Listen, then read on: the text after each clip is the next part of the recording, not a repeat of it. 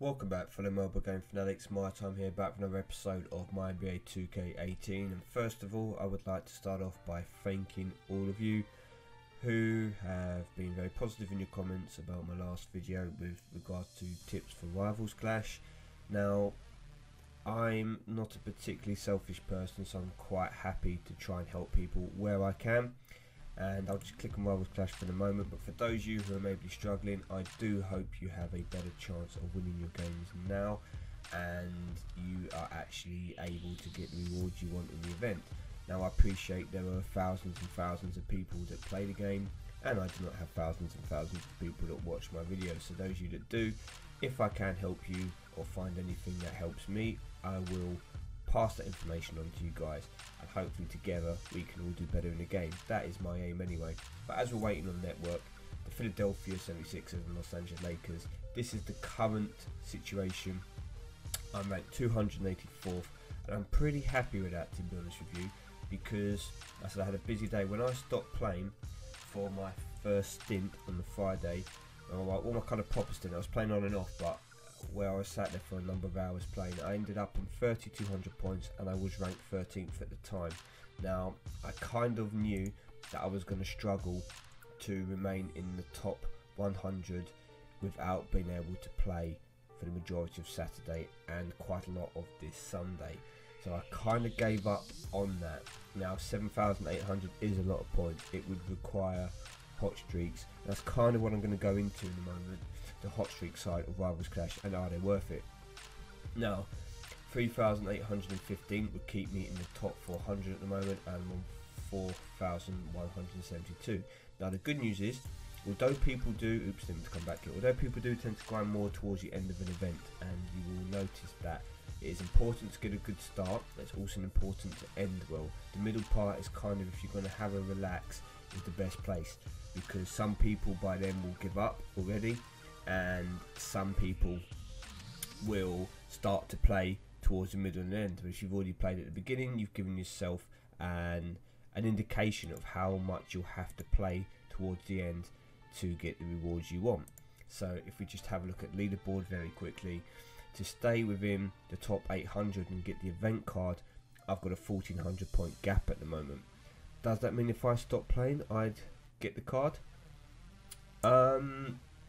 11 hours to go. I think it'll be close. I think you're looking at around, I'm going to put it out there now, probably 5,000 should get you it, and probably 4,500 is going to be the benchmark. I'm going to say you get a lot of people play through towards the end trying to get close. If you get 4,500, I think you will be safe, but 5k should do it. So I'm going to kind of play through to there.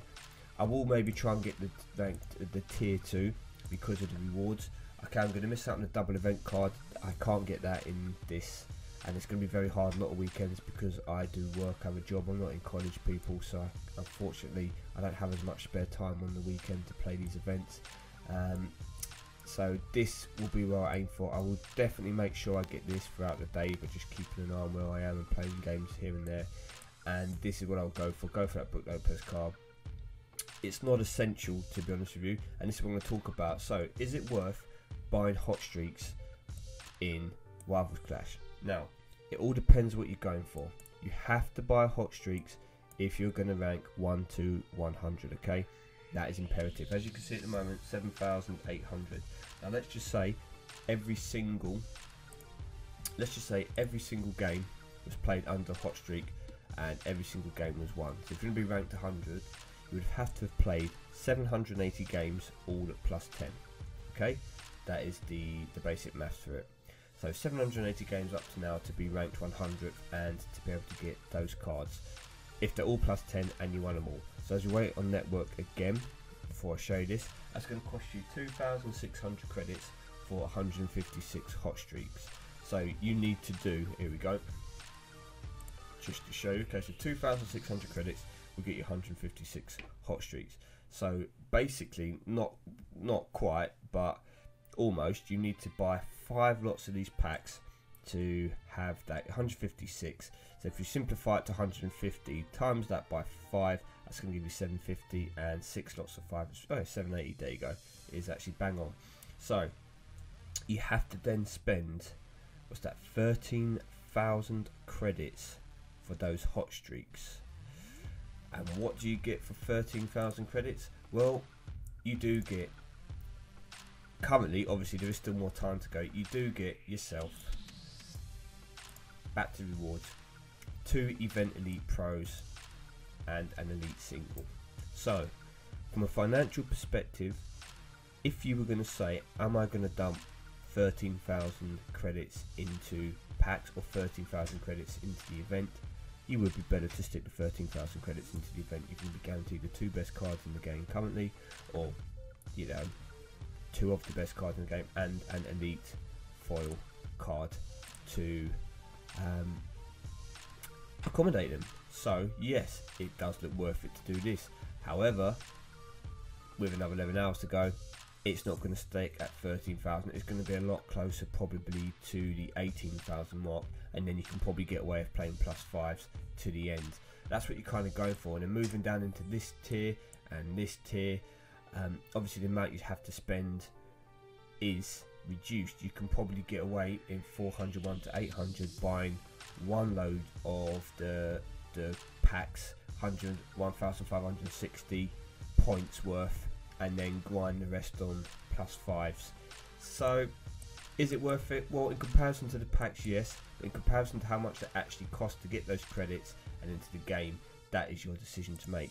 If you're going to spend money over the weekend, then yes, it would be worthwhile doing it in the event compared to doing it on packs, because at least you can try and guarantee yourself something, as long as you make sure you get the rewards you're going for.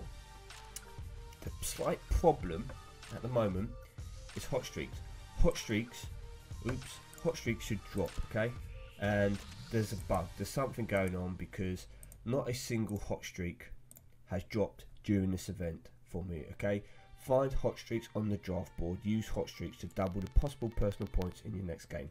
Now, I've had absolutely none drop when I've had hot streaks running from purchasing them. I've had absolutely none drop now that I've been playing just on +5s. Let me know if any of you have had a hot streak. I'm pretty sure this is broken at the moment. I'm pretty sure it doesn't work. So that is making it harder to keep up with people who are solely using packs, okay? So for those of you who maybe are trying to get the top cards by spending lots of time grinding but trying to not buy the credits, you're going to struggle, because you've got no chance of, yes, there is obviously as much chance, say, of somebody else picking up a hot streak off the board as you picking up a hot streak at random. But if they are guaranteed to have +10 every single game and you are guaranteed to only have +5 every game, you've obviously got to play double the amount of games to catch up with them. Now, with a bit of luck and stuff, you may end up pulling more hot streaks in them, which would have helped you rein it in a little bit. It might not make a lot of difference over the course of the event, but obviously it would help, especially then when you're looking at people around you in the leaderboard. So if you're like flirting between 2 tiers and some people have stopped playing but they're 200-300 points ahead of you, if you're pulling hot streaks, you will catch them up quicker. If you're not pulling hot streaks, you know you've got a guaranteed, for example, 100 games to catch them up, or 60 games to catch them up. Whereas with the hot streaks, pulling you might be reduced to 50 games. So it's not just all the other people playing, it's also the people who have stopped playing that it will affect you against. That's something I do need to address, something that needs to be brought up, and hopefully Cat Daddy can get fixed for the next RC, because otherwise they just have to remove the whole point of hot streaks dropping on the board, and then just say, right, you either buy them or you don't. Simple. Don't have them in the help bit about the event telling you that hot streaks will drop. Now, the last thing I'm going to come to for this is away from Rivals Clash, but is related to Rivals Clash. If you don't really play the event, if you just play it a bit casually and you're not too worried about the rewards, you're just going to try and get an easy epic card or epic prime card or something like that from it, you've got no intention to grind, it's a perfect time to get onto your head-to-head, okay? Head-to-head during Rivals Clash is complete and utter gold dust for people who don't want to get involved in the event, because there will be loads and loads of people like myself who are no longer playing the event because they are busy playing Rivals Clash. So we're in the new leaderboard, it's been reset, and as you can see here, some people are playing, like myself, not even played a single game yet, and it will probably maintain like this for the majority of the event.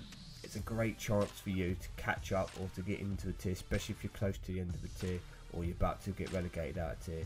It's a very, very good chance to play games. There'll be a lot of people focused in the event, and you can then move yourself up into the next tier and then hopefully maintain that, or maintain your current standing in the tier you're in. So just a little tip, obviously if you can do both Rivals Clash, come back and do a couple of games and go back to Rivals Clash, that would be the perfect scenario. Forfeiting a couple of Rival Clash games to keep your head-to-head up to date. That's if you're not going for, say, the top 100. If you're going for just top 800, you can definitely do both of those without too much trouble. But that'll be my time anyway, guys. I'm going to shoot off now. As I said, I will try and get that Lonzo card, and then I will try and show you it pro'd, as long as I can remain in the top 800, which should be achievable.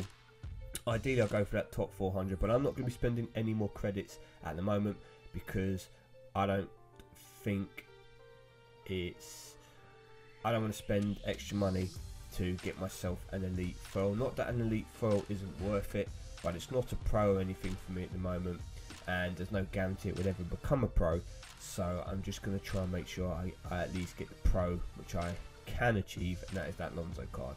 So good luck. Let me know your Rivals Clash is going. Thank you again for those who enjoyed the tips in the last video. I will try and bring out some more in the next Rivals Clash, and obviously with RC when it comes out, if that is the next event. But until then, I've been MyTyme. Take care. See you all soon.